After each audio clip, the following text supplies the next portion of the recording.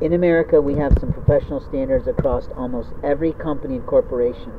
Since I've come into this parking lot to sit down out of the rain that's sprinkling, a white vehicle, a actual Chevrolet, sort of like an Expedition, pulled into the lot and parked.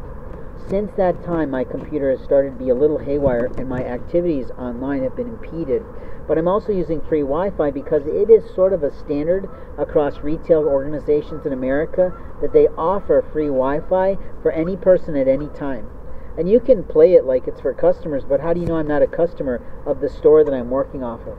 How do you know that I'm not a customer at any time in life? You see, most consumers, if they like a product or if they like a company, if they like a store, are customers for life. But here's what I can say to the little boy or little girl that's playing in my life. You have fucked yourself before God. And if you think God's going to tolerate your life much longer, He is not.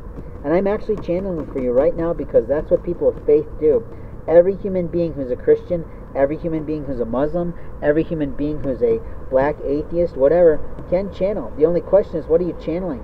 Are you channeling the love and light of the Lord, or are you channeling aspects of Satan that will put you in prison, put you in strife, put you in struggle, and put you in hell in the afterlife?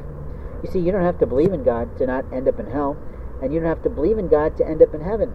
But the reality is, you probably won't end up in heaven if your whole life is about abusing someone through technology, confusing someone in their mind, and sexually assaulting them so that you can have a gay old time. Nobody wants your mouth on anybody's anything if they didn't offer you that in permissions, in consent, and in private time. Private conversations are just that. They're private. They're not meant for any law enforcement officer to assess because that officer doesn't know one fucking thing you did in intimate times in a person's house, in a person's office, in a person's kitchen, in a person's bedroom. They don't know. But you know. Or maybe you forgot.